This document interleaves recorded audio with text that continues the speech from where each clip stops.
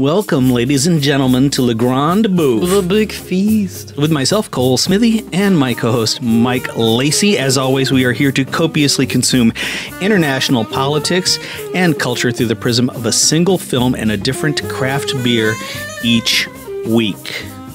Good evening, Mike. Cole, it's so damn cold. I know, it's 15 degrees out there. It's 15 degrees. It really is. I, as my girlfriend will attest, have been wearing long underwear since before it was appropriate to be wearing long underwear. I forgot today. Do you consider that a fetish, Mike? Maybe I have a fetish. Maybe I just like the smooth sensation of $7 long underwear rubbing against my pant legs. But What if it went all the way onto your feet? If it was just one, you know, those pajamas that they have for little kids that have the square that buttons down the back and it has the booties that are built into the PJs. Keep going. I got a wetsuit for Christmas, so I you can relate. I know something of which you speak. So you know what I did is I knew I had to walk pretty far, so I wound up going into a Walgreens, or before I had a nutritionist appointment after work, so I had to rush over there. I was 10 minutes early. It was fucking frozen. Going to Walgreens, looking for the, you know. Are you not eating right, Mike? I'm doing better. I've gained weight. I'm beefing up. Oh, good. I take off my shirt in slow motion now. It's great. But they did not sell at this Walgreens just men's long underwear for some reason, but they did sell women's leggings, and it was so cold. How did you know what size to get? I went with the smallest, and which was a medium/large, everyone was being very weird in this Walgreens. They were almost like taking photos of it. That it was quite a scene. Because there was a guy buying women's leggings? Well, that's of course, you know, I don't mean to shame anyone who just likes wearing leggings, and I mean, I have to say, like, I'm pretty into it. But I did feel self-conscious, and I thought they were all gawking at me. What color are they? They're black. Oh. And they're fleeced. Oh. They're very nice. They're fleeced. Yeah, which I don't know. It does, like, they're not fleece like a jacket is fleeced. I'm not sure. I think it just means soft. Are they fleecy on the inside or I mean, it's not like a sheep, but it's definitely soft. Yeah. But I mean, I'm probably going to wear these the rest of the week. I'm going to be honest. It's like a fleece sweatshirt, so it's a little fleecy on the inside. It's a little fleecy. Very warm. I finally come out of this building and I realized why everyone was being so awkward and just in the way and bizarre. It's because I was in the Empire State Building. I had no idea. Yeah, people act weird around because there's a lot of tourists. They were all waiting for a tour, like waiting in line, and I was just like, why is everyone watching me buy these women's leg garments? Okay, here's the real kicker. How much were they, Mike? $5. Wow, that's a bargain. That's nothing. Yeah, it's great. I didn't even know you could buy anything for New York and Manhattan for $5. I mean, in New York, Manhattan. Wow, double speak. You should get some, Cole. That's, I think, the takeaway. We should. I guess so. First of all, do I have to go to Walmart? At Walgreens. Oh, Walgreens. They're not related, right? No, I don't think so. I don't think so. Walmart has more stuff. I just, you know, if anyone has any shame about it, I don't anymore. Cole? Yes. I wear leggings, and they are designed for women, and I don't care. No, why would you? I don't care, because that's just branding and marketing and brainwashing and gender norming, and it's fuck it. Gender norming. I wear leggings as of 2 hours ago. I recently watched Ingrid Goes West. Oh, Aubrey Plaza. Not very good. Not very good. Didn't look great. But did you see that movie? No. But the whole thing is like, you know, bitch, I knew you when you were still basic, when you were just basic. Yeah. And I just think like things like norming, normcore. You know, somebody wrote a. You know, my Instagram handle is Normcore McDonald, right? That's a little classy, I guess. But some douchey reviewer, not a critic, a reviewer, called Tom Petty's music like rock and roll normcore, which is so stupid and wrong. I get it. It's wrong. I get that. It's just wrong. I'm working on a video of the best 11 rock and roll songs of all time. Oh, okay. I've already written them all down. I'm very excited about it. Can you share number 7? Number 7 could very well be Joan Jett's Bad Reputation. Oh, cool. Yeah. I know that as the theme song to Freaks and Geeks. It's an awesome song. Yeah. Great song. I very quickly quit a project that I was making just on my own. It was a DIY documentary about the Koch brothers. And I had found this footage of them boxing as children. It was actually not the most famous ones. It was one of the famous ones. I think it was like David and their other brother who is less involved in their political things. Yeah, what's the story with it? Because we always talk about, the Koch brothers and their names are now on the front of the Metropolitan Museum. Yeah. But which, That's David and Charles. Okay, yeah, tell me. All right, so David and Charles, is David the one with the 3 kids who lives on Fifth Avenue? I believe so, yeah. His name is on more art. And is he the one who bought Jackie O's old penthouse? I believe so, yeah. He's been... Charles is the conservative mastermind. I mean, they're both conservative, but Charles is much more heavily involved in their political I think it's so ridiculous machinations. that word conservative is such an oxymoron because it means radical. It doesn't mean... In context like them, yeah. They're not conservative. They're not conserving anything. They're not conserving anything. They're raping and pillaging. The deal with them is that their father had a contract with Stalin. And it went south, and one of his colleagues who remained in Russia was murdered by Stalin. I think he was a Russian, a Russian national, USSR national, and he developed this he developed this very intense hatred of communism and helped found the John Birch Society and would teach his kids every night at dinner the evils of communism. So it's very inbred in them in a real way, similar to... Aren't a lot of John Birch members also KKK members? Yeah, the white nationalism and the regular nationalism and anti-communism really bleed together. But it's really similar to Ted Cruz's upbringing, whose father escaped Castro. And these very radical, extreme conservatives have intense father relationships tied up with their ideology. I find that fascinating. Yeah. And that they might have daddy issues, these guys. Oh, I think so. They might. And that might blur just a few. Donald Trump's name could easily come to mind in relation to the daddy, into the daddy realm. What? Tim? Let's talk about some beer. Enough of this creepy white guy talk. I got us a Harpoon, and I happen to know that it's a very tiny brewery owned, I believe, by the Guinness Corporation. But this is a holiday cinnamon and nutmeg holiday ale, the Winter Warmer. And you know what? I was freezing my butt cheeks off. I snagged it. The branding worked on me, and I like pumpkin ales. I like this cinnamon and nutmeg thing going on here. Okay. All right. It's not a pumpkin ale, but I'm just talking about these seasonal things that get a lot of flack. It has a very nice color. It's a nice color. A reddish color. Harpoon was my go-to at the Harry Brown's in Annapolis that I'd go to during college. It is all of their different flavors have an excellent this is one of the lamest compliments, but thickness to them. It's a very nice pour and just like a little bit of head and nothing too extreme. It's kind of a little malty. A little malty. It says, "'Tis not the first snow that falls, or the first holiday song. 'Tis that seasonal aroma of cinnamon and nutmeg drifting from the brew house that heralds the season of tradition, wonder, and its overuse of 'tis." Oh, does it really say that's overuse of 'tis? Yeah. Oh, that's some good copy. That's cute. I know. We're in right now that stretch between Christmas, between Hanukkah, between the New Year. I'm seeing a bunch of people retweeting this meme that's saying, it's that time between Christmas and New Year's when I don't know what day it is or who I am. And I'm like, I don't know why that's so shareable, but I get that sentiment. and a good. And it's also normally a period marked by celebrity deaths. My wife and I normally we do a celebrity death watch, and we each pick 3 celebs that we think are going to kick the bucket.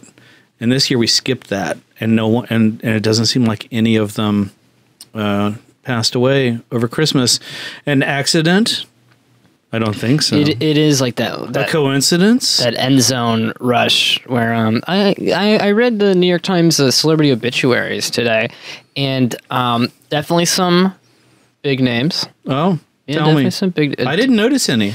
We had Adam West, Dick Gregory, but at the same time, little, nothing like last year. Last year it seemed to be like the greats were dropping like flies, and if I believe Carrie Fisher was just at the end, right? Yeah, and her mother too, but that was 2016. Yeah, Carrie Fisher, who shows up on my walking tour in spirit. Yes, and specifically, she's a force in what they call it, a force ghost in the location where she once inhabited. That is also inhabited by Faye Dunaway. I like this beer. It was established in 1986. Harpoon. This one, the Winter Warmer, a 5.9 ABV. Hey, I think I might have been totally wrong. I really thought that it was owned by Guinness. For whatever reason, it's because I always saw it branded together with it. But according to this, it says Boston, Massachusetts, and Windsor, Vermont, employee owned. I think this is totally a small brewery, employee owned. It's a legit craft beer. I like it. Yeah. Well, this brings us to your choice of films, a coming-of-age movie, coincidentally, considering that I've caught a lot of heat recently for my review of Lady Bird, which I tried to give a more positive review grade than I should have in relation to the square peg round hole of rotten or fresh. I want you to be in your most precise legal tiptoes. Right. A more positive review than you should have. You felt like you... I gave it a more positive grade. As it turns out, I wasn't so keen on this idea that everything cuts for me between C+ and B-, because as we know, there are many shades of gray. If you drill down far enough in any grading system, you'll find that there's many shades of gray between a C+, and a B-. In case anyone missed it, there was actually wildfires going across California in the past couple of weeks. And by that, I mean, Cole gave Lady Bird a not fresh on Rotten Tomatoes, which seemed to be a much bigger news story than the actual wildfires in California. Which I've come to learn, by the way, I've been posting my reviews on Rotten Tomatoes since about 2005, so I've been around the block a few times on it, but I've come to find out that it's recommend or not recommend. It's not just fresh, rotten, or pass, fail, or good, bad, or it's recommend or not recommend. I haven't seen it. Are you gonna am I gonna get beat up, Cole? Am I gonna get invited? Have you ever been beat up, Mike? Yeah. Yeah. But I don't think you've ever been. Am I gonna am I someday gonna be invited to a party and then Greta Gerwig's gonna be like, is that the Mike Lacy that's on the podcast with Cole? And I'm gonna get hushed out. I hope so. Well, I hope ruins any fledgling career. I hope we get Greta Gerwig on the podcast because she's made a coming-of-age movie. You've chosen a coming-of-age movie by Arnaud Desplechin, who... Arnaud Desplechin. Critics love to say his name. American critics love to say his name during the Cannes Film Festival. You saw it at the Cannes Film Festival. I did. The year that we met, 2015. Technically, I saw it at the Director's Fortnight. Well, that was where it was shown, and it won the award in the Director's Fortnight that year. Do you know how to say that in French? It's Le Semaine de la Critique. De la Critique or de la Réalité? I think it's Critics Week. Oh no! It's it's Fortnite, so it's les courtisans de réalité, or something like that. Huh. But yeah, I saw it there, and you've possibly heard about how movies get 10-minute standing ovations. Oh yeah, the Kanzan. It's called the Kanzan des réalisateurs. Right. Get the Kanzan. Yeah, everybody. Because that's actually director is the realizer. Right. Yeah, the Kanzan.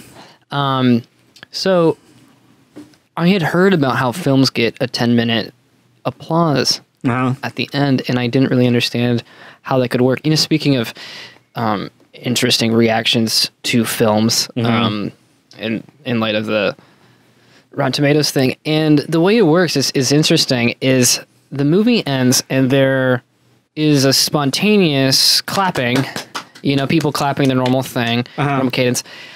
And what I didn't realize is like clapping is, you have all this energy, you know, in some contexts you would hoot or like, you know, you might make like a mosh pit, but in a film it makes sense to put that energy into your hands.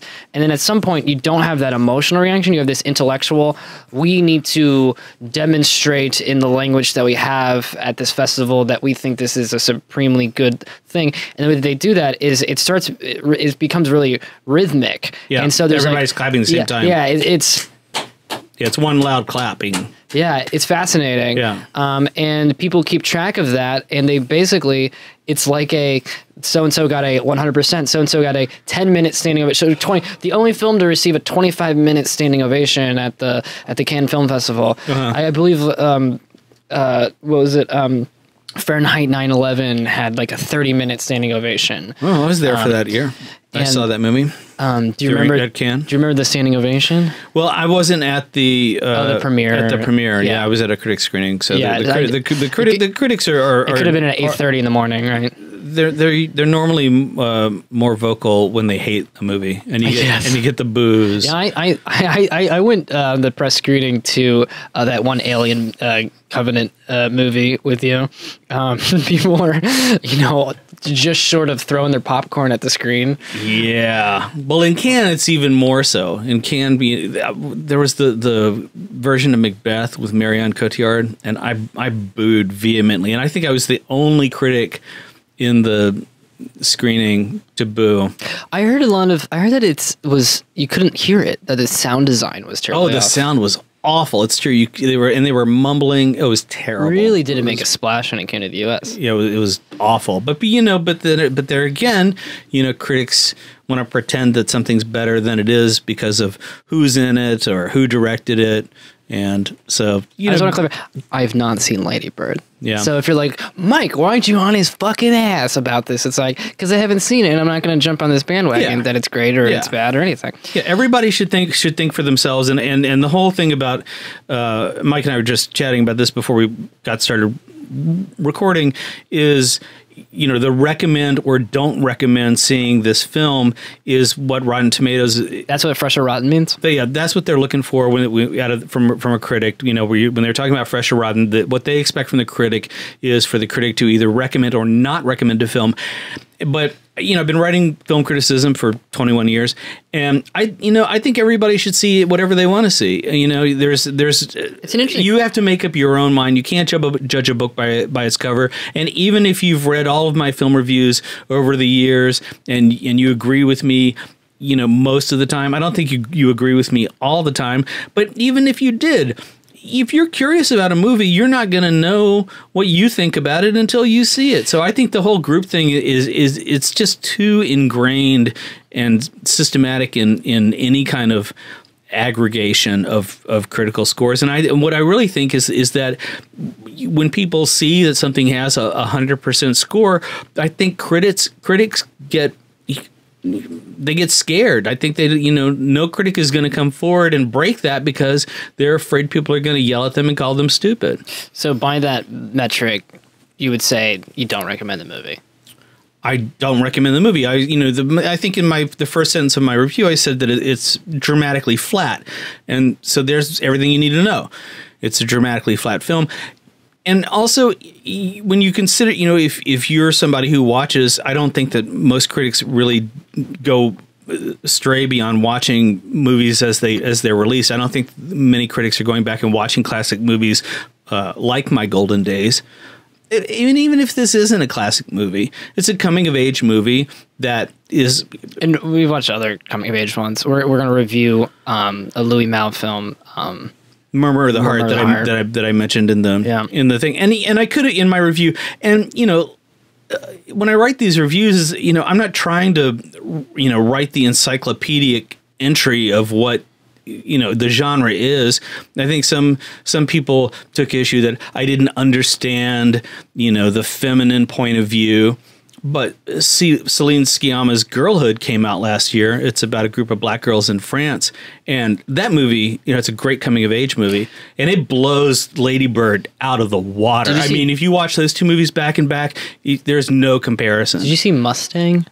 No, I heard great things about Mustang. I really want to see it. Did you see it? Yeah, it's 4 or 5 girls growing up in Turkey. Yeah, that sounds like a crazy movie, yeah. Yeah, it was really cool. Yeah. This critique's made, and I really hope no one thinks that I'm just trying to defend your review of it, because I'm not in a position to do that. And, yeah, you haven't seen it yet. And I critique your reviews about every episode on here. Yeah. But the idea that there is a lot of clout in an aggregate of people saying, yeah, you should see it. It's weird. Mm-hmm. It's weird that is the go-to for people deciding if a film is good or not. Mm-hmm. And that, I think if Lady Bird is really great, it deserves all of the assessment of that and praise of it. But there should be a better metric than just everyone agreeing, yeah, I should see it, Because The Godfather apparently doesn't have a 100. Mm-hmm. Even though if you had all critics grade it 1 out of 10, it would likely have a higher average score. Mm-hmm. But there's someone out there that it just doesn't. They don't like the violence. They don't like something about it. They wouldn't recommend going to see The Godfather. It doesn't make it a better film. And again, I don't mean this as a critique against Lady Bird because I haven't seen it. But it's a critique against lots of these data-driven systems. It is normative. It aims you at making a movie that everyone says, yeah, go see it. It's, Well, and people have pointed out that point that great films they're divisive. They're going to be divisive because they're going to have things that stir strong emotions in people, and so they're going to fall one way or the other. I did want to mention, since you brought up The Godfather, that it is in January. The Godfather 1 and 2 are going to be screening on Netflix, and oh wow, yes, I can't wait to watch them again. Because they're really great movies. If I do it before New Year's, I think it'll count. I every year watch Godfather Part 1 at Thanksgiving and Part 2 on Christmas, and I didn't watch it on Christmas this year. I saw The Post. We can talk about that later. It's so fine. It's fine. Oh, the Post. The Post. It's what I enjoyed about that. They could have used, what do they call it? A third act or a climate. Like they go to the Supreme. Spoiler alert: the Supreme Court vindicates them.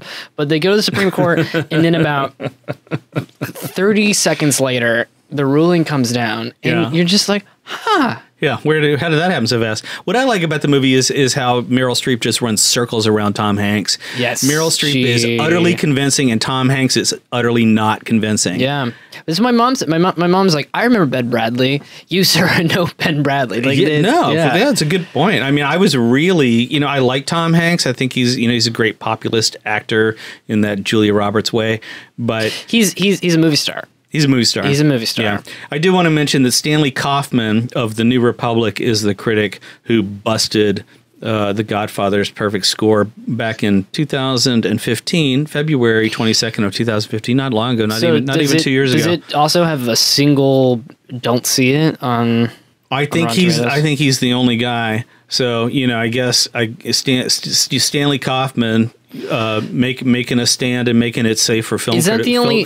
Is that the only metric on Rotten Tomatoes? Is this up down? Yeah, fresh or rotten. What the fuck is that? Okay, if it's recommend to whom? Yeah, to an infant, to a film buff, to a 14-year-old. There's a lot of to a grandmother. To whom? There's a lot of questions. Yeah, like let's take that apart. if we will. I mean, But, what I think is interesting. And again, I just want to say, when I see Lady Bird, I might be like, "Oh, you're a fucking asshole. What are you talking about?" But that my criticism stands and predated this about Rotten Tomatoes. Listen, they don't. As a mutual publicist friend of ours famously has said more than once, it's not called film praise. It's called film criticism. Yeah. And the joy for me of reading film criticism by someone like Pauline Kael is I like reading what she has to say. I don't care if I don't agree with it. I'm happier. I don't want to read something that I already know. I want to read something I don't know. I want to hear and experience other opinions about finer points that I didn't notice. That makes me happy. I like that. It scratches a little itch in my brain that I wouldn't get otherwise. It's like when Neil deGrasse Tyson explains anything about the universe, because that guy can explain anything. You could take the most complex thing and that guy will make it sound simple. Well, it just highlights that criticism, whether in your review of it or not, you are giving legitimate analysis and feedback, if not to the audience, to maybe the filmmakers, but whatever you're doing, you're very much now part of the marketing machines, and you are contributing to an aggregate score, and people aren't going to review. Nothing drives me. People aren't reading reviews. They just want that number. Nothing drives me crazier than when you see in an ad or something where somebody says, "The critics say," "Oh, really? The critics? Oh, the critics. What do the cats say?" What do the cashiers say? It's ridiculous. How can you say something like that? Oh, the critics say. That's so lazy. I mean, you're not naming somebody. You're not naming anybody I know. You're not telling me that, oh, Mike Lacy thinks something about this. That would tell me something. You're just saying the critics. That's like saying it's the same when they the dishwash things. Or Entertainment Weekly. And it's like, well, who at Entertainment Weekly? Mm-hmm. Oh, yeah, you see that all the time, too. And that's another thing that drives me nuts is when they attribute it just to the outlet. Or RogerEbert.com. Don't get me started. Yeah. Do not get me started. Yeah. Anyway, but it brings up a good point that, this genre of coming of age movies is a very popular genre, and it's constantly being done in different ways. And what I found refreshing about My Golden Days is how surprisingly constructed it is. It's a very different movie. It's not you can go into this movie with whatever preconception and it'll all be broken. Well, one thing that I didn't know when I first saw it is that this is a prequel. Mm-hmm. The original came out, I believe, in '96. Same director, and Arnaud Desplechin. Arnaud Desplechin, and it is called My Sex Life, or How I Got Into an Argument. Right. And that movie, if I remember the Wikipedia summary of it, and I'll say why I haven't seen it in a moment, it is about the anthropologist Paul Daedalus, who has fallen out of love with his longtime girlfriend, who is the other lead, Emmanuel Devos, and it's the same character played by the same actor. The adult version of Paul Daedalus is played by Mathieu Amalric in both films. The woman who he's falling out of love with is his love interest in this film, but that's what that film is about. I haven't seen it, and I felt bad recommending it, but I tried for the second time to get a hold of it. It's not on any streaming sites. You can't get the DVD from Netflix. You can't get it on a torrent site. You can't get it on eBay. On Amazon, it used to be available for $150, but it's out of stock. Cole, you've seen it. I haven't seen it. You haven't seen it. No, you were at Cannes when it came out. Yeah, let's see. Was I at? No, I was. It was shown in 1996 in Cannes, and I was not there that year. Nor was I. I was 6. But I think I think it's all about that title. It's a great title, My Sex Life, or How I Got Into an Argument, and I think that has helped pump that that movie up into it's a higher price point. It's like Dr. Strangelove, or How I Learned to Forget About the Bomb and Start Getting Real. Oh, it is the full title of Dr. Strangelove, or How I Learned to Love the Bomb. Yeah. But anytime you get sex in your title, it's gonna. So in any case, it's gonna make money. My assessment is you don't necessarily need to have seen the film which came before it. This is about Paul, who has it's split up in 3 parts. So I'll go to that real quick. The French title is Trois souvenirs de mon Jésus, something like that. 3 memories of my childhood. 3 souvenirs of my childhood. I think souvenirs is memories. I think, and the film is in 3 parts, and they are not equally distributed. They're not truly the acts of the film, and Paul is remembering these in something like an interrogation as he's trying to return to France after many years of being an anthropologist abroad. And where is he when the movie opens? Is he he's in Tajikistan maybe? He might be in Tajikistan. Yeah, and he's in Benin. Benin?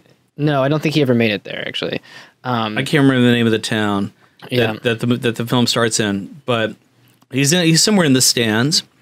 And former Soviet, and I mean, for my money, I have to say, for the record, that Mathieu Amalric is just an amazing actor. He plays he's one of the greatest French actors working in cinema. Everything that he does, he's just so authentic and believable. He's got a very interesting look.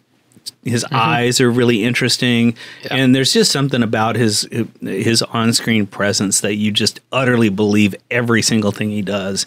And that's a great introduction to the movie, because you need that to ground this character, so that when you start seeing in these flashbacks of his teenage life and how it's a complicated story. It's a very complicated story of somebody living out their romantic, political, and emotional ideals. Yeah, he's trying to come back to France after being abroad for a long time, and he's interrogated for a minute. He's going to work in a foreign affairs department in France. That's the job that he's coming into. And for a minute, you think that this might be a spy movie or something. He immediately gets hauled off because his identity is in question. Who are you, and where have you been the past 20 years? And there's 2 memories that are told. One is about when he moved out of his home because his mother was mentally ill. 2 is when he went to Minsk on a school trip and helped deliver his some documents and money, and then also purposely left his passport to help get someone out of the country. Right, he traded his identity. He gave his passport away so that somebody else could use his identity. And to just talk about the section of it, and there's a Jewish component to it, because it's a group of Jews that are trying to transport people to Jerusalem because they don't want to serve. But he's not a Jew. He's just doing this as an altruistic measure. He's just doing it because it's his buddy's cause, and if it's good enough for his pal, it's good enough for him. So this is where you're thrown off balance, because you're trying to fit together this first memory, this memory. So this is some sort of, he was like a teenage spy, basically. Where is this going? But it's truly, this is a memory. It's an encapsulated story.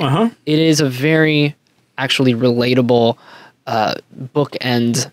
Like this one, let's just look at the second memory of him going into Russia. These are how we have adventures. They're very discreet. We might do a heroic thing that could really help somebody, but we don't really know if it ever really helped. And we also and also if anybody other than his friend and the people that he helped ever even knew about it, I seriously doubt that he ever told his parents or anyone else about it. The movie makes it seem like he didn't tell anybody. Yeah. So it has the story has this great layer of secrecy to it. This specific story that really tells us a lot about this guy's character, so that we empathize with him on a deeper level than we would with most people, because he's somebody who's he's going to put his skin in the game. You might also consider this a saving the cat moment. This is him demonstrating early on that he is a good guy, and we root for him despite him being maybe dislikable at other points. Yeah. Then the movie really starts. Yeah. And we're 25 minutes or more into it. So it's an odd It's an odd pacing. Yeah, it's a unique structure. And at this point, it's a romance between him and a girl who's a few years younger than him, who's she's still finishing high school with her sister, and he's 19 at the time, trying to become an anthropologist.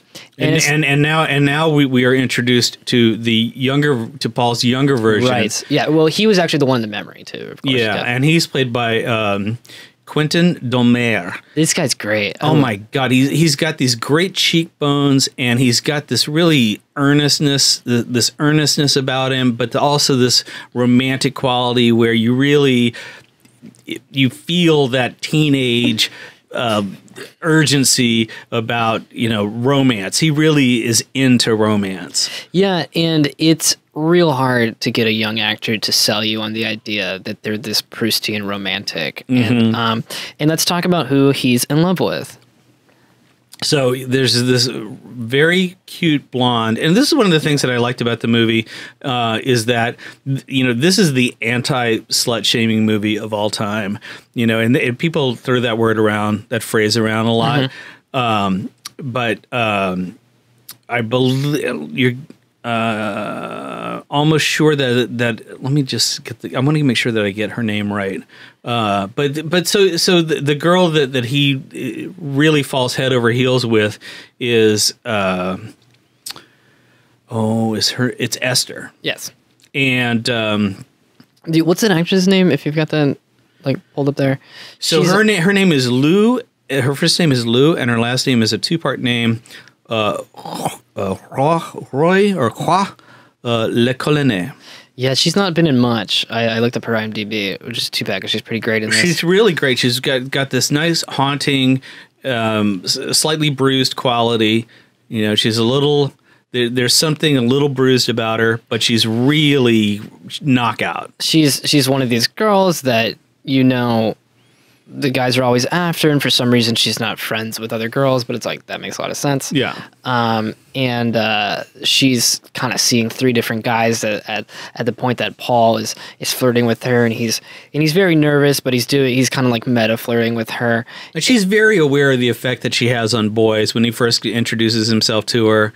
And talks about how much he adores her and how she's seen him watching him, and she really knows the effect that she has on boys, and it's great. It's really fun. She's very self-aware, but also seems to not have much esteem for herself, and that duality I think kind of defines her throughout it, is that she's aware that she has an effect on men and drives them crazy, and that it makes it difficult for her to be friends with other women, and she also doesn't think she's very beautiful or worthy of love and attention, and she's also she's really pretty incorrigible and rude and speaks her mind, and Paul just absolutely loves this about her.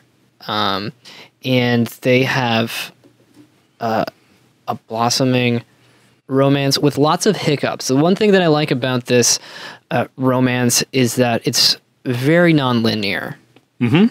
It's not a simple meet cute, we're together, there's a problem, oh, it won't work, you've learned something about me, now we got to get back together. It takes a million more diversions to that, including her sleeping with some of his friends. Yeah, and this is his cousin, Bob. This is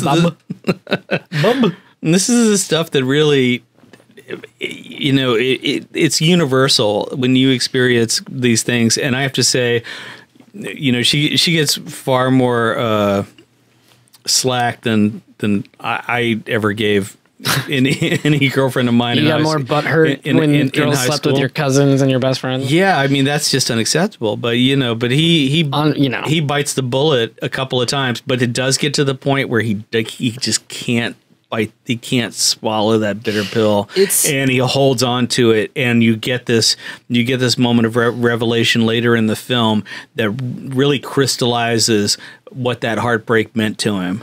He's also not a saint with her. He has an affair with that we see, although they allude to he had 7 and she had 15 affairs over the course of their 6-year relationship. But I like that too. Like, just in case you're a math person. She managed to have 15 affairs while he could only rack up a measly 7 or something. But yeah, he sleeps with a grad student, and man, it's just so fucking French, you know. Like there's he's being tutored in Greek with a grad student who's dating this woman that he's been covertly sleeping with, and he's being taught about the optative mood. And the example that the guy gives is, "Would that you would not sleep with my spouse, my lover." Yeah. Oh, it's good. It's really good. And it's just like it's the it really does seem like the sexual boundaries are a bit different there. Yeah, and it's people, so consistent in French art. It's people living and expressing themselves, and I think and expressing themselves romantically and emotionally and sexually, and people don't do that in America. You know, America is the whole provincial idea, the way that sex has been treated, you know, from religion, and it's a whole different thing in America than it is in France, and it's refreshing when you see it on screen and you think, oh, how nice, how good, you know, how healthy. Let's talk about.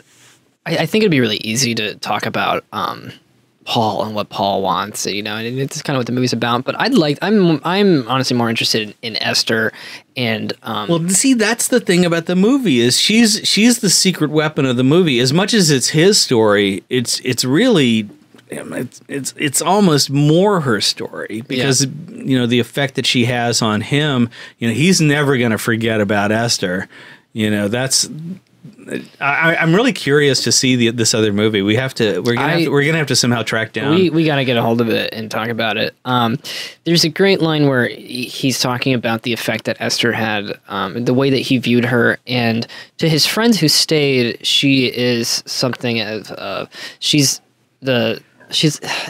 like really sad how it seems like they think about her as sort of the hot, easy, sad girl that you could get with that your friend was abandoning. And he's like, to me, everything that you saw in her as provincial, I saw as amazing and exotic and extraordinary, and was why I loved her. And again, that's like men's view of her. And so I wanted to, like, you know, as we wrap up here, just, you know, what are your takes on her as a person and what she wants? She is very, it seems like she has these great moments where she yells at like Bob's mom and is able to speak. That's such a great scene. Like she crosses the line, but also no. Like this woman needed to be told that like you're treating your son like a child, you know. And then the mom is just ruthless, you know. Right. She calls her she calls her a whore. She calls her like a train line or something. Oh, she said you're like, I don't know if she said like your vagina or something, but she called her a mine shaft. A mine shaft is just crushing harangue from this woman who I mean, talk about slut shaming. Man, this woman's just laying into her. But you know, Esther's her skin is thick and she's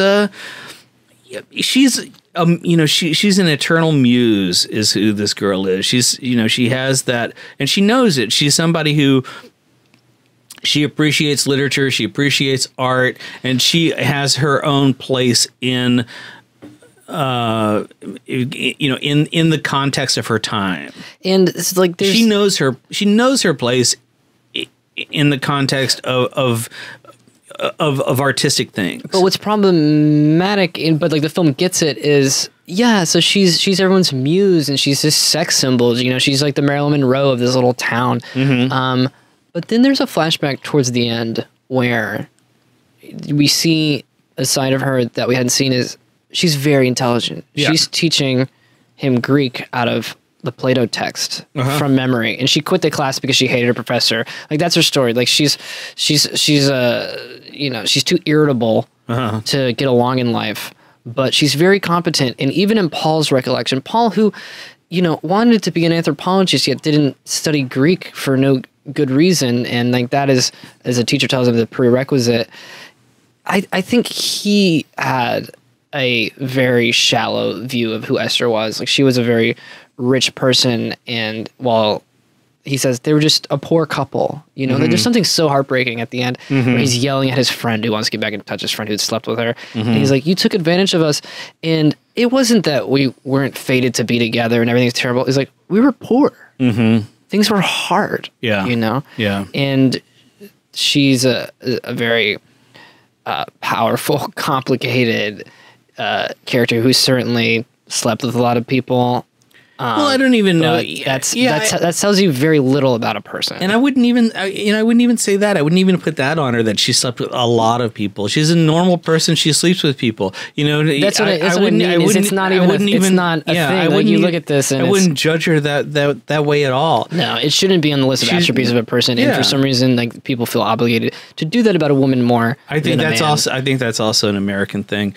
But I did want to mention just about Arnaud Desplechin because he is a frequent presence at the Cannes Film Festival, and he started his career in 1991. And there's another film that he made in 2008 that is apropos to our Harpoon Winter Warmer that we are drinking, called A Christmas Tale. And I really love this movie a lot. It has. Oh, it's good. It's also on Netflix. Yeah. It has. Is that on Netflix?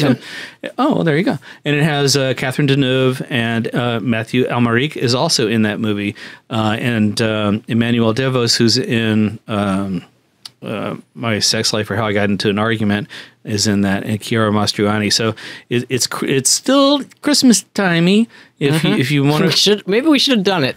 Yeah, but you know, well, it's good. We're going to get resonance, not redundancy. So if you are so inspired by watching My Golden Days, I would also recommend checking out A Christmas Tale, which is a more of a familial slice of life drama, and that's a really good movie too. So Arnaud Desplechin's coming of age movie, My Golden Days. Check it out on Netflix. And cheers, Mike. Cheers, Cole. The new year. To New Year. To another year of talking about weird-ass movies with you. And drinking craft beer. Drinking craft beer.